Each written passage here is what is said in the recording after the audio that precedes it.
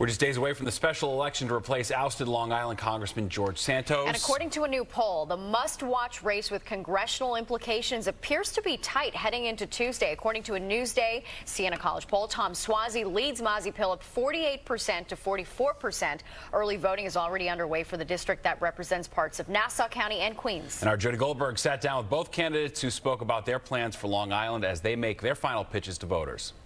Democrat Tom Suozzi and Republican Suozzi and Pilip have less than a week left to campaign in a race to replace the seat once held by embattled ex-Congressman George Santos. Whoever wins could be the difference in making a Democratic or Republican majority. You have to choose between somebody that people know, who's been around, versus somebody who's unknown. Tom Suozzi's time is over. He had the opportunity. He created this mess. Suozzi's blaming D.C.'s dysfunction on everyone else, arguing he can fix it. The married father of three previously represented the district for 6 years before an unsuccessful run for governor. Whoever wins the race will get sworn in on the floor and will give a speech to the whole Congress.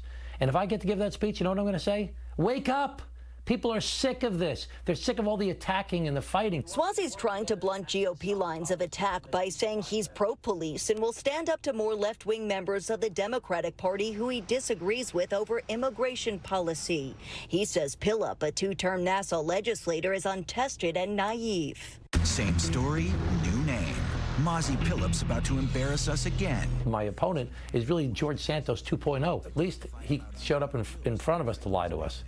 She's like not showing up anywhere, and I don't know whether she's telling the truth or not because we don't know anything about her. But Pilip, who also places great emphasis on immigration and public safety, says she's the fresh face Republicans need to represent them in Congress.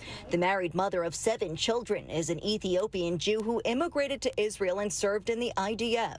She's a registered Democrat, but is running on the GOP and conservative ballot lines in hopes of reassuring Republican voters her values are their values. Like many other immigrants, we registered as a Democrat, but the Democratic Party I registered when I came to this country is not the same.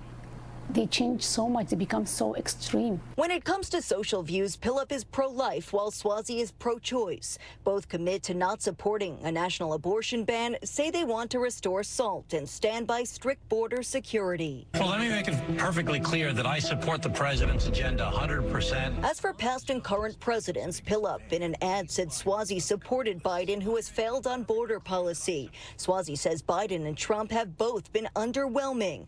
Pilip says Trump, despite his legal troubles and being found liable for sex crimes, was a great president and would welcome his endorsement. I would love him to come. If he has time to come to campaign for me, I would appreciate that. Both candidates condemn anti-Semitism, while Pilip is against congestion pricing, saying it will make New York less affordable. Suozzi says it's a good idea in theory, but isn't for right now. I want to secure the borders. I want to bring safety. I want to fund our police. I want to improve our economy. Immigration's not done by then. I'll make immigration #1 priority. #2 will be to get the state and local tax deduction back. But #3, and overriding everything going on in Washington, D.C., is to foster the idea that people need to work together to solve problems instead of attacking each other. Close to 40,000 votes have already been cast. This includes absentee ballots. Early voting will run through Sunday ahead of the special election this coming Tuesday.